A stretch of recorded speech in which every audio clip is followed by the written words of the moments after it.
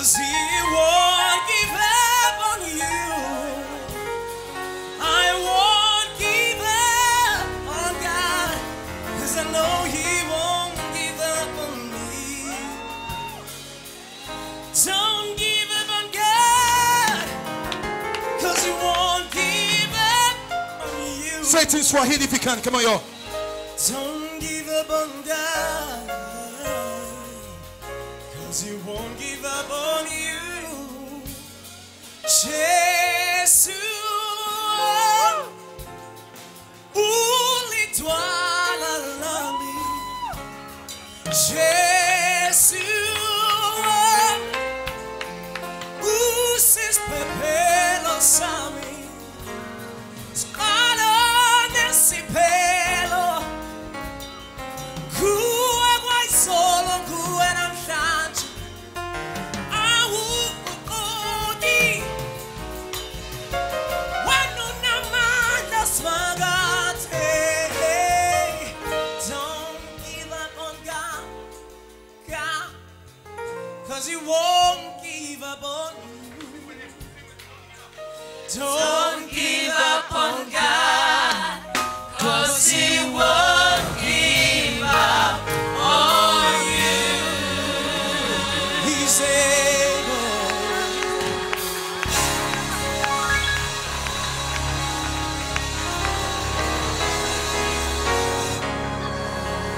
Thank you, church. God bless you.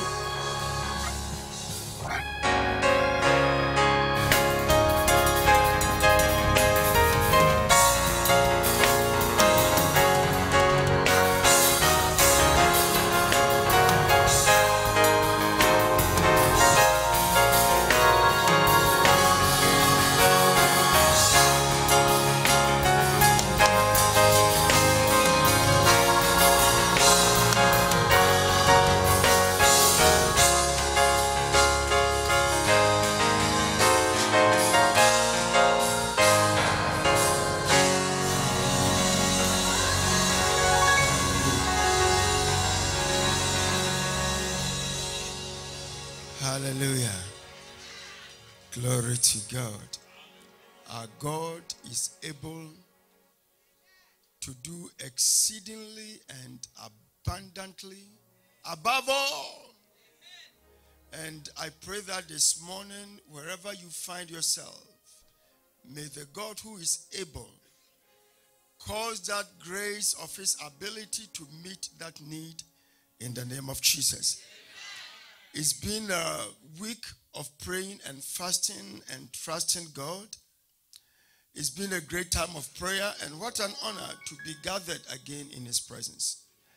This morning we are honored to have one of the great servants of the kingdom, a man I've come to love and to respect, the former president of the Ghana Baptist Convention, and currently helping the Ghana Christian Council in so many areas. A great man of God, and also the Chancellor of the Ghana Baptist University College. A pastor of pastors, and married for almost 40 years, and ministering, preaching the unsearchable riches of Christ for almost 40 years. And the good news is that this morning he's here with his bride. Praise the Lord. And come on with a TBC welcome. Shall we receive you, Mama? Give everybody a wave offering. Hallelujah. Amen. Amen. Amen. Such a great example. Come on, shall we put our hands together as we receive Pastor Steve Asante.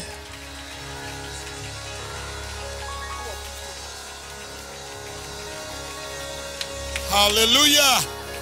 Hey, I said hallelujah. Praise the name of the Lord. It's been quite some time. And I tell you, I miss you people. Because I love Trinity. And I want to thank Pastor Kingsley for this unique privilege given to me to share in his pulpit ministry in this great church. And I feel so highly honored to be here this morning. Shall we bow for prayer? Father, we come humbly before your gracious presence this morning and ask, O God, that the Holy Spirit of God will interpret your word to our hearts. Give me grace to be faithful to your word. And let me serve your people you love so dearly in the power of the Holy Spirit, that Christ alone will be glorified in the exposition of the word of God. May it transform lives and encourage people. May it heal the sick and help some program struggling and groping in darkness and looking for spiritual strength. Lord, they will find in Christ a beacon of hope and strength to press on in spite of the mess in which humanity finds itself. Lord, we give you all the praise, for we have asked this in Jesus' name and for his glory's sake. Amen. Shall we sit?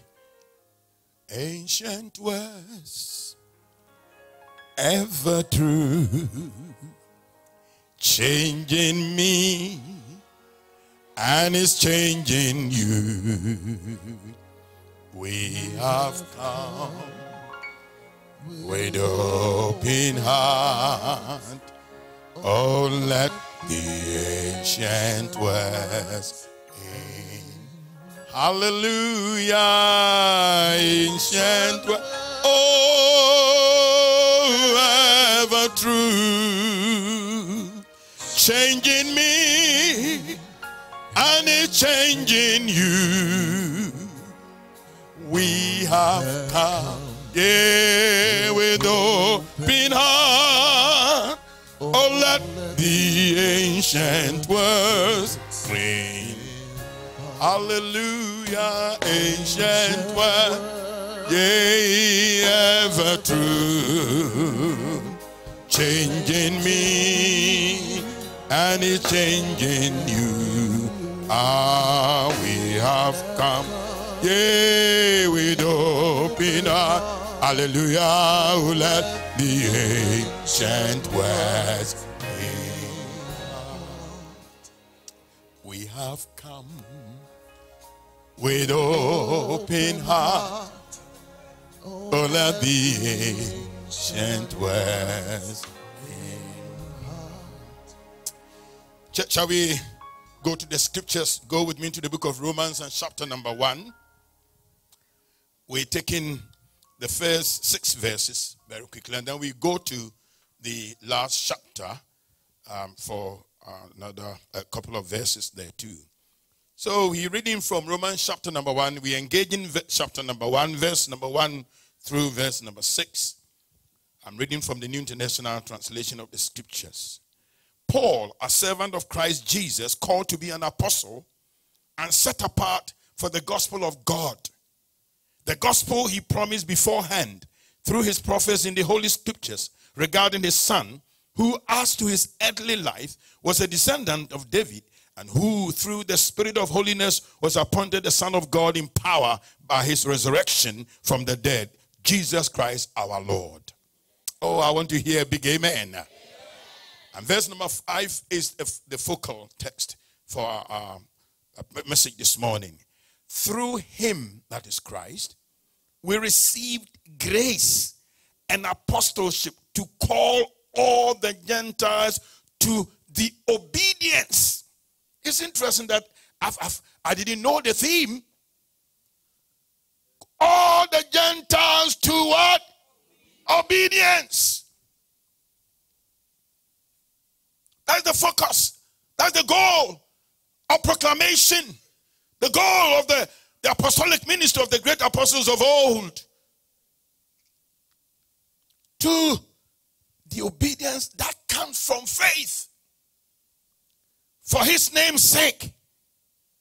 And you also are among those Gentiles who are called. Now you could even put it this way. Who are called to the same obedience. Will you say amen? Amen. Now shall we go quickly to the last chapter of this great letter to the church of God, to the people of God, to the ecclesia.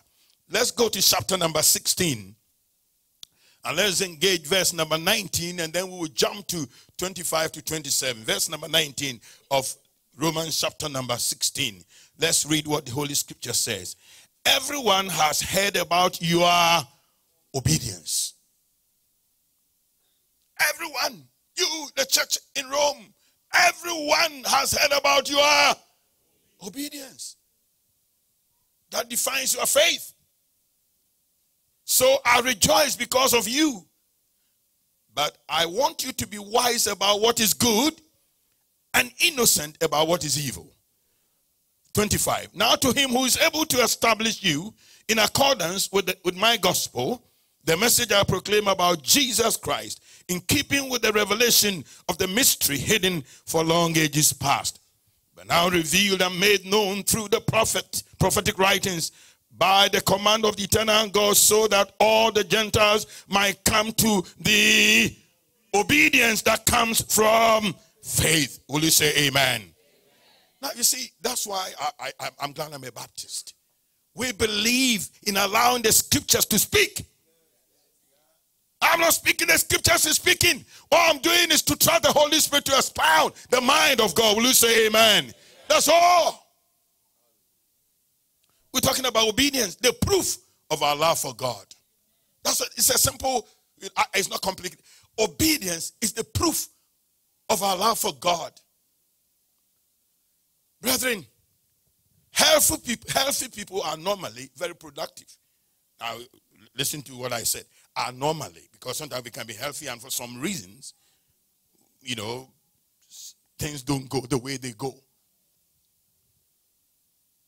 But normally healthy people are very productive. If even if you go to plant life or the plant life, healthy plants are healthy, are productive. If you go to the marine life, aqua life, the same thing happens in the marine world. A healthy church will therefore be very productive. Our world today is very, very sick. And I don't have to bore you with all the mess in which we find ourselves in a typical postmodern era where you are okay, I'm okay. Don't judge me. You know, I'm not okay, you are not okay. So you go your way, I'm going my way.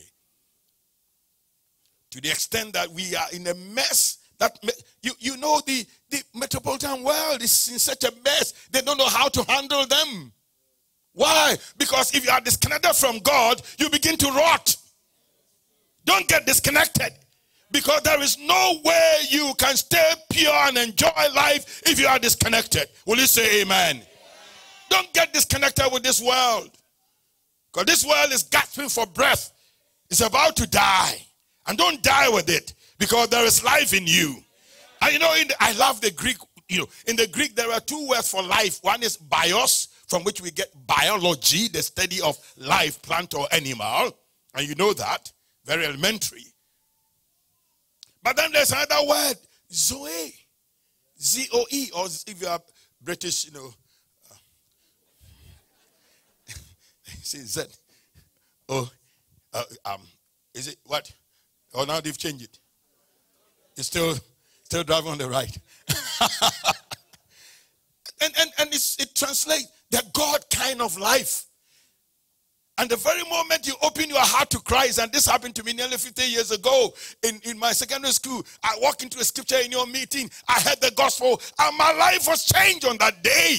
So a life came into me, and life became completely different. I give him praise for this grace. And what the Apostle Paul is saying is this: if this thing, kind of transaction takes place in your life, where God communicates his life through the Holy Spirit into you, it results in obedience. Now, if it doesn't happen, then there is something wrong somewhere. Because, you know, sometimes, you know, even manufacturers these days, you know, they are calling millions of cars. Something went wrong. With all the computers and whatnot, something went wrong. But let me tell you, if there's a retouch from God, nothing goes wrong. Nothing. Nothing. The hymn says, the vilest offender who truly believes that moment from Jesus a pardon receives. Hallelujah. And I'm telling you that this morning, we have not come here to judge you. We have come here to encourage you. You didn't come to this place to be judged. You came here to be encouraged. And the fact is that you can take life.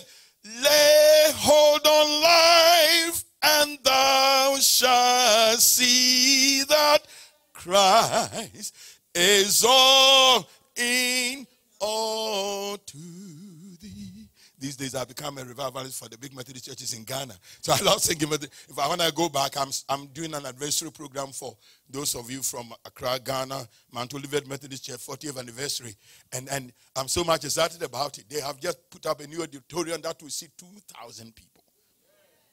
God is doing something. And the joy of it is that the moment Christ communicates his life into you through the Holy Spirit, then you will have the desire to obey God. You're talking about tithing. My God, these days my wife and I, in fact for a long time, tithing is kindergarten stuff. Kindergarten stuff. What Calvary has done for me, I'm not even thinking about 1/10. If those days when they were killing bulls and goats, they were paying 1/10. Me, arrested by grace. My Lord, my life, my way, my end, accept the praise I bring. Everything about me belongs to him. Hallelujah. Everything. Hallelujah. Church, you know, when God's life comes into you, things change. Now I want us to look at some of the key issues which arise. What then are the attitudes of, God discerns in every act of obedience. First, the example of Christ. The example of Christ should motivate us to be obedient. Amen? Christ's own example. Now, if you look at Philippians 2 and verse number 8, one of the great Christological passages about Jesus, he said, he humbled himself by becoming obedient to death. Not just ordinary death, but death on the cross. The most clear, the Western form of capital punishment man has ever invented. In those days, and the Romans invented crucifixion, and Jesus was humble. In fact, it is believed that on the cross, when he was impaled on that cruel tree, he was actually naked. He was naked. We put some cloth around his. No. He was naked. He was stripped. All who were crucified were stripped naked. And Jesus had to go through all that humiliation. At a point, if I was witnessing to this British gentleman who brought us here, and he said, my nephew died, and since then I've lost faith. And eventually we saw that he has never had faith. He's never had it. And as I was witnessing to, I said, oh, why? Oh, all of us have why. Even Jesus asked the Father why. That actually shocked him. Say, Jesus, he asked why. We have many whys. But there are many, many more reasons why we should stop asking why.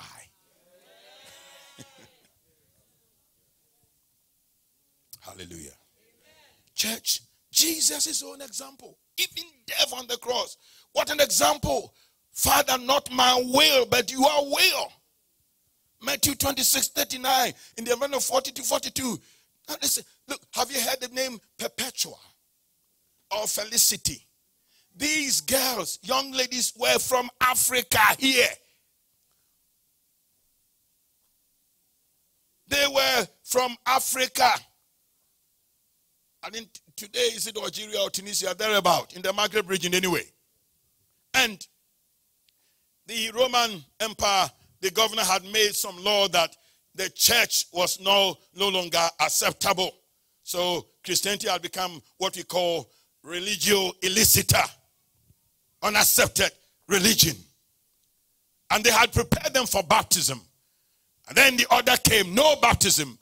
And the Felicity and Felicity was Perpetual's house kind of helper or help.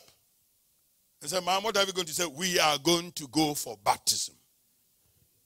A young lady of 22 years, married to a noble, firstborn son, very, very, a baby. Said, no, but they say they will kill you. Don't you care about your son? He said, when I die for my faith, God will take care of my child. I'll prefer my child going with me than to disobey God. Church, the time has come for our obedience to mature to the point where we'll be willing to die for our faith, because even Muslim girls and boys are being blown apart for the cause of Islam. Wake up, Christians. Wake up.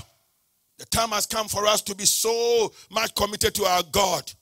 We are willing to make the gospel known, no matter how many abuses and insults they will heap upon us. And you know, one of the things I've come to realize that it's not just a question of the Holy Spirit. Now, don't miss. I mean, I am charismatic to the core. If you count 2 charismatics in the world, I should be amongst them. I'm a convinced charismatic, a theologian charismatic. Now, let me tell you something. It's not about the Holy Spirit. It's about conviction. Now, let me why am I saying this? Look at the Mormons and their commitment. Look at the Jehovah's Witnesses and their commitment. Look at the Muslims and their commitment. So it's not just the Holy Spirit. It's about conviction. And most of us don't engage the Bible enough to have that conviction. I challenge you henceforth. Wake up and engage the Bible. Let your heart just flow through the scriptures, and then you have conviction. And when you have conviction, then you have commitment. Will you say amen? Amen. It's so important for us to think along that line. Even old Apostle Paul, at the very end of his death, of his life, when the Lord had revealed to him that he was going to give up his life, he said, you bring me the parchment. I want to meditate on the written word. Hallelujah. I want to meditate on the written word. Sometimes my wife and I will spend hours and you know what we say in our house when we come to the word? Dear, what do we say? When we come to engage the word, what do we say we have come to do? We have come to be washed and to eat. Give her a hand. We have come to be washed and to what? Eat. In my language we say, Yaba didiye and yaba jariye. No, sorry. I won't say I can't think again. This is international service. Will you say amen? Ghanaians will want to always speak their language. Amen. So Jesus is our example. And you see, Felicity and Perpetua were killed. Were thrown to the lions. They died. In fact, a day or a week before they were killed, Felicity had a dream, and in the dream she was asked to climb a ladder, and as she was scaling, going up, at the foot of the ladder she saw a lot of wild animals, lions and pythons and tigers. And there was this old man at the other end, on the top of the ladder. He said, my daughter, climb up, walk amongst them. They have no power to harm you. Amen.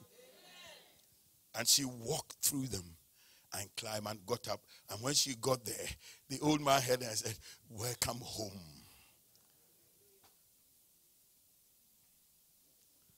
When he comes, our glorious King, all his ransom home to bring, then anew this song we will sing.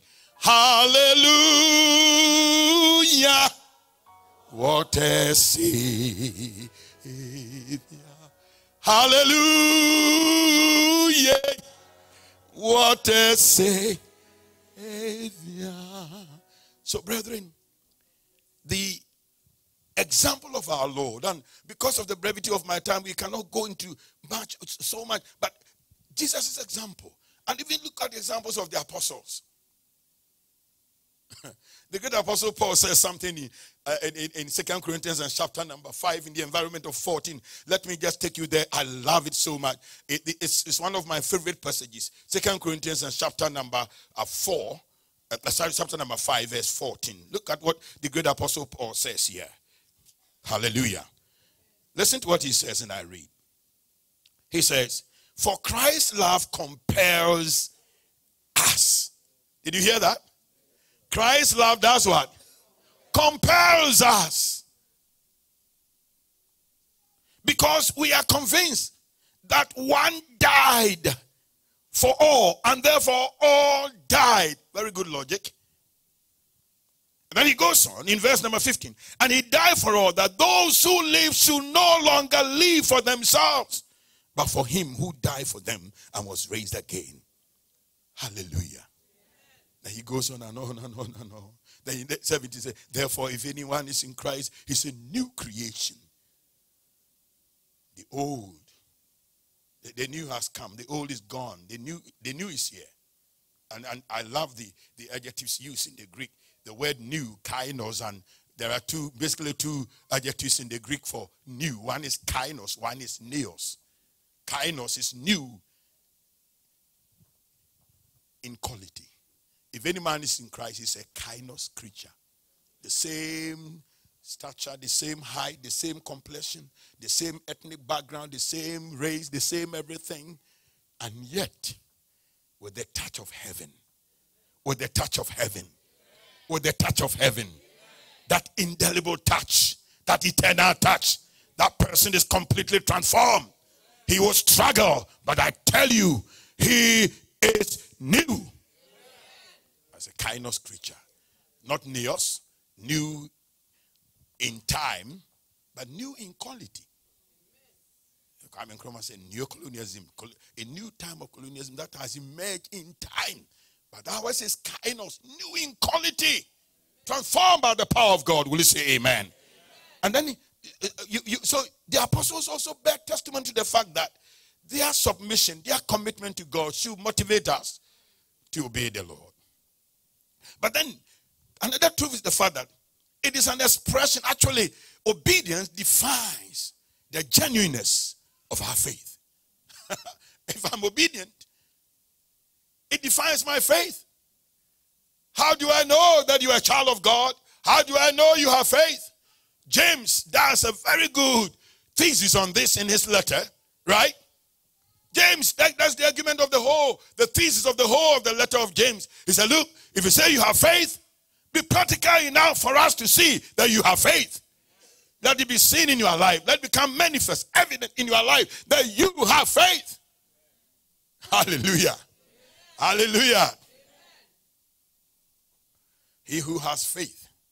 I remember an incident, and I share this. I don't need this for my anything. My associate has 2 daughters, and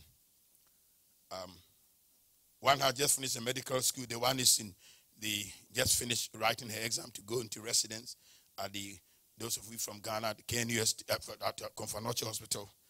And when the girl passed to go to the university to do medicine, she had 7 A's and top B. In Britain, the government or US had up in serious places full scholarship. It is only in Africa that you go to university by protocol. I don't know what protocol has to do with academics. Oh, Africa. May God have mercy on us.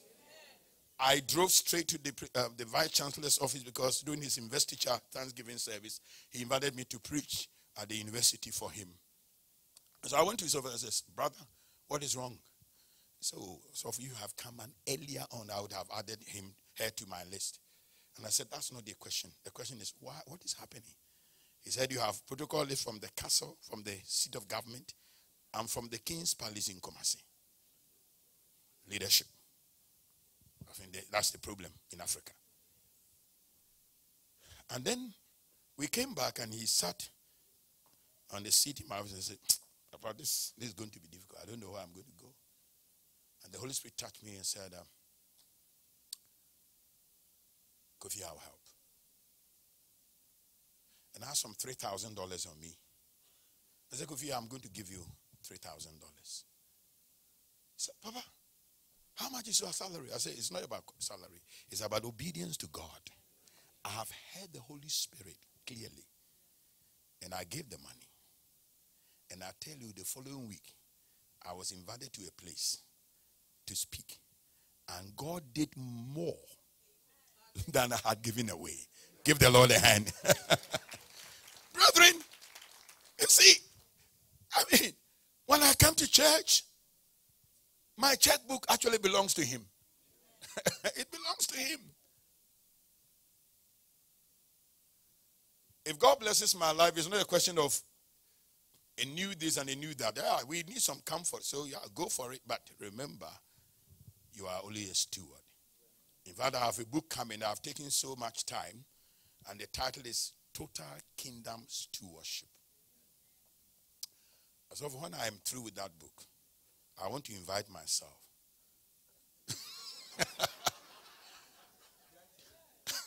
Because let me tell you that stewardship is some, and you see, total kingdom stewardship. Listen to what is underneath. The believer's response to God's grace. For me, that is what stewardship is about. It's a response to grace. And you will never be a good steward if you don't understand grace. If the grace of God has arrested you and continues to form you, you'll be a good steward. You will never struggle about tithing. Oh my God, tithing. Look, let me tell you, a young man who about 4 years ago bought 20 brand new buses for Scripture Union, Gaffers, Baptist Convention, some to Pentecost, some to Presbyterian Church of Ghana. He said, Papa, all the money I get, if it were just about my food and where to stay, God wouldn't have blessed me with so much. He understands stewardship. May God give you the same grace. And so it's an expression of genuine faith. If I understand what it means to have faith. Look at this woman in 2 Kings chapter number 4. Elisha is going up and down. He said, no, this man is a man of God. Let's make him a place, put some simple furnishing, and anytime he comes, he will rest. So Elijah we don't know how long it took, but we are told that one day Elisha comes and he said, call the woman. And the woman comes and he said, what can I do for you? He said, nothing. She was so self-sufficient, maybe some businesswoman, rich. And the guy said, no, but he has no child. He said, call her back. You have no child. A year by this time, you are going to have. Say, hey, don't let me make you lie. It won't happen. I'm putting some words into her mouth because she had gone through so much. Like it happened in Mark chapter 5 with the woman who had the issue of blood for 12 consecutive years, and with the protracted nature of her sickness and the prohibitive nature of Jewish laws in Leviticus and chapter number 15 and verse number, is it 26 or thereabout? And then with the presence of the crowd, he said, I will touch the hem of his garment. She pressed on and pressed on and pressed on. Hallelujah. Church, we don't have much time. Let me run away. But this woman, I love this story. This woman, she was not, listen, she even, excuse me to say, don't misinterpret me. She didn't fast. She didn't even ask. Her giving was her conversation with heaven. You may write it down. Your giving is your conversation with heaven. Let me tell you, henceforth, you write it down. This is a very important statement. You are giving. When, the moment you drop something into God's basket, offering bowl, you have engaged heaven in a serious conversation. It may be about your health, about your children's school fees, about some spiritual forces working against you. The moment you begin to open up and give to God with sincerity of faith, you have engaged heaven in a serious conversation. Will you say amen? Amen. Obedience. Obedience. It is also the demonstration of submission to the Lordship of Jesus Christ. Obedience is. Jesus said in Luke chapter 6 verse 46, why do you call me Lord, Lord, and do not do the things which I say? Matthew 7:22, Many will say to me on that day, Lord, Lord, have we not prophesied in your name? He said, well, yeah, I know you did, but look at your secret life. Matthew 25:11. Afterward came also the other virgin saying, Lord, Lord, open us. They all called him Lord, but only few were obedient to their Lord. My brethren, if we love him and we have submitted to Christ and he is the Lord of our lives, we want to obey him. Look at the example of Abraham in Genesis 22. And look at the circumstances. An only child. And it's interesting that the context tells us that, Hagar and her son were gone. And sometimes God will ask you to do things when things are tough. And that's where God will challenge you about who you truly are. The church is building, there's some development, and God is challenging your heart, for this £1,000, no touch. I have a grandson, my third grandchild. I was with them in Canada not too long ago, and I love the way he sometimes responds. Typical tough Western child. Now sit down. No, sit down. She will say no before she thinks. And that tells you of where they come from. Now it's called come in. No, come inside. and we must learn to respond to Christ in a way that will prove that he is the Lord of our lives. He's the Lord of our lives. My wife and I are taking care of a young man from Yemen. I was in Nairobi a couple of years ago to speak in the meeting. On my way back to Ghana, I had to spend the night in Addis Ababa. On the flight from between Nairobi and Addis Ababa, in fact, at the airport, I met this young man. And when I sat down, I started praying. And he shouted hallelujah. So I quickly went to sit by him. I said, who are you? And he said, I'm Najib. That's a pseudonym. We have hidden his name for security reasons. And he said, I am from Yemen. I said, what? From where? Yemen. I said, for many, many years we have been praying for Yemen. You are a Yemeni Christian. Yemeni Christian. He said, yes. I said, let me tell you my story. I was in the bathroom when Jesus came there. And it was a hard decision because I was rich, married with 3 girls. And they took away my business, my wife, my children. Few weeks after, I was involved in an accident that nearly came. Everybody on the vehicle died. I was in coma for some time, and later on, when God's grace visited me, and for this moment, I was in crutches.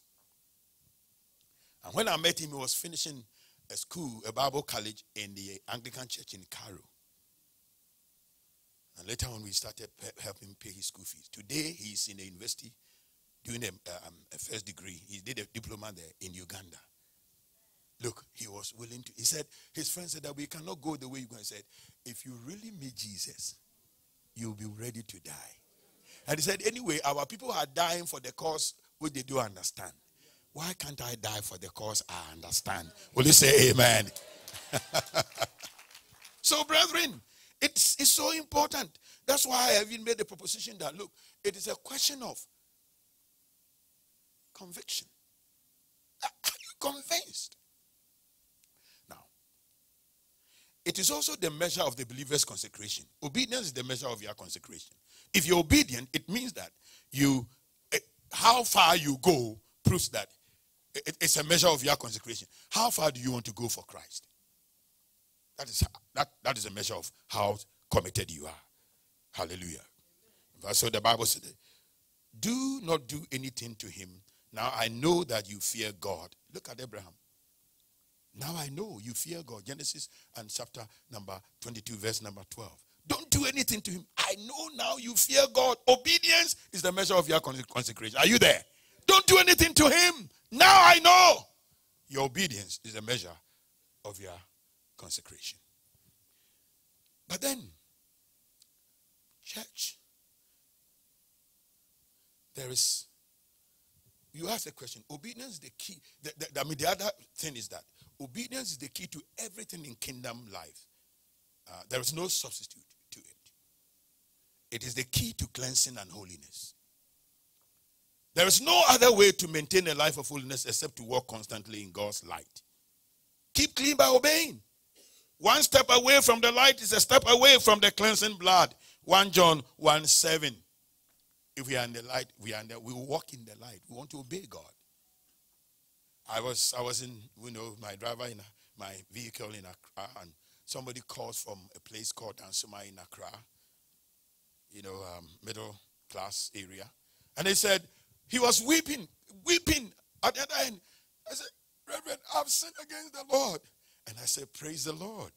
He said, Reverend, I said, I've sinned. I said, the fact that you are crying means that you are a Christian. Because you see, before I became a Christian, I never cried about sin. Did you ever cry about fornication? I said, now you know him. Tell him, Father, I have blown it. I've done wrong. And that will be okay. He said, Reverend, is that true? I said, yes. Tell him, tell your father. And he will cleanse you. A few days later, he said, Reverend, thank you very much. See, hallelujah. He was willing to turn away. A child of God, he sins. Now he confesses. May God give you the same grace. Again, obedience is the key to communion and fellowship with God. It is as we walk in the light that we have fellowship with God. 1 John 1:7 again. Disobedience quickly destroys fellowship. To claim fellowship with and to live in obedience, to claim to have fellowship with God and to live in obedience are incompatible. No, they don't go together. In fact, you yourself know it. Last week I preached at Faith Baptist Church in Tottenham, and several people came forward. I called some of them during the week to find out what I should pray with them about. And one person said, relationship. I said, I understand. Don't go any further. You are living in a room. He said, yes. He said, okay. Now, what is your decision? He said, I'm going to walk out. He said, good girl. Because you see, the devil is a liar. You say, if I don't give in to him, he will not do this. You are disobeying God. It won't help you. It won't help you. It will catch up. Don't go there. Because the word says that, free everything. You know the story of sex life in the world today. Even if you say, no, I won't go this way, they say, no help. Take your help. My help comes from the Lord. And I pray that you interpret the same thing into your life. Get out of that mess. You are of set value. Put value on you. Put value on your life. Put value on your life. Amen. Now, before I end, let me say this. Obedience is the key to blessing. Do you want to be blessed? He said, the Bible says that, he will be blessed in all that he does. He who walks in the light will be blessed. Now, what I love about Malachi, in Malachi, we all know the story about how he said we should give. And he will bless. If you obey, then he will work it. When we walk with the Lord in the light of his, what a glory he shares on our way. While we do his good will, he abides with us still. And all who trust him obey. Will you say amen? Lastly, obedience is the key to kingdom advance. And I love this. It's the key to kingdom advance. Are you going to see anything happen in the kingdom of God that will move you from where you are to another level? How are you going to go there? The vehicle is obedience. Amen? The only vehicle that will take you to places of honor, that will bring you into glory, into places where God wants you to be, through obedience. You look at the Bible. Anytime God wanted to move somebody to another level, it was through some tests that they passed so that they could go to another level. Will you say amen? Abraham said, now I know. Your now I know will come. And when it comes, pass the test. Shall we pray? Shall we pray? Church, we are in it together. I'm not perfect. I never think that Reverend Asante is perfect. No. We are all programs. I come to encourage you, sir. Together, we will forge ahead in obedience. Will you say amen? So I've just come to encourage you and challenge your heart and my heart. Now let me ask you this morning. Maybe you want to stop this morning and say, Lord, I'm not in proper alignment. I want to be in proper alignment with you and begin to obey with all my heart. Lord, things are not good. Please help me out. I want to trust you in a new way. Will you do that? If you want to, just slip your hand, every eye closed, every head bowed, say, Lord, I want a new deal with you. Let your hand go up. Be honest, be sincere. Lord, I want a new deal. God bless you, young lady. Yes. Lord, I want a new deal. Yes. God bless you. Yes. God bless you there. Yes. Lord, I want a new deal with you. I don't want to be a hypocrite. God bless you, young lady. Yes. Yes. Be honest with God. God bless you, sister. Please be serious. Now, it's not all about sexual immorality. No. Sometimes it's some bitterness, some pain, something that is not making you live right.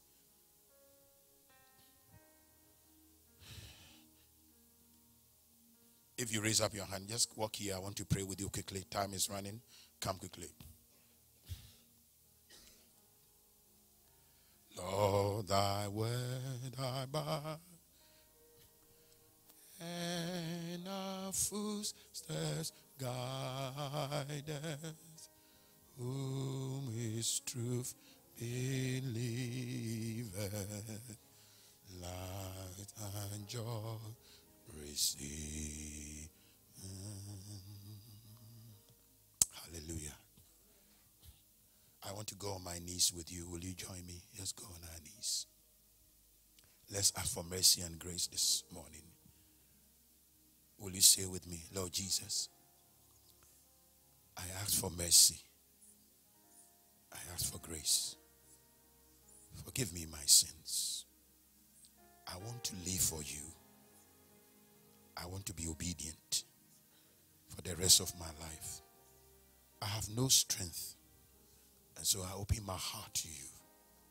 Blessed Holy Spirit, come in, change me, transform me, help me, for I love you and I want to serve you.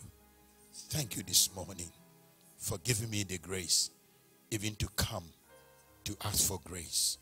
In Jesus' name, amen. Lord, bless your people and help them out. Let them be willing to obey you. Let them not yield to the deceptions of the flesh and this world and the deceptions of the devil. Let them live for you, a life that is completely yielded to you. In Jesus' name we have prayed. Amen. Hallelujah. Now, I want to, we don't have much time, but what I do is that, Pastor, I just will, as the counselor, we want the names for the next 3 months. We'll be praying for them so that they will be strengthened. Okay? Yeah, please, will you follow Deacon? Let's give them a hand. Let's encourage them. Let's encourage them. Hallelujah. My time is gone, but let me tell you this. Church, we must bring our offering to him. Will you say amen? We must bring our offering to him. And I pray to God that if you have not been faithful this morning, you begin the journey of obedience. Will you say amen? Will you take your offering? That you take it together, tithe and offering, tithe and offering, tithe and offering. In Ghana, most of our churches, we take the tithe differently. Stephen Over said that the tithe is God's kingdom income tax. The offering is God's desire from you as a devotion, to prove that you love. After the tithe is income tax. If you don't pay, you know what the British government will do. God will not take you to jail, but the consequences are more disastrous.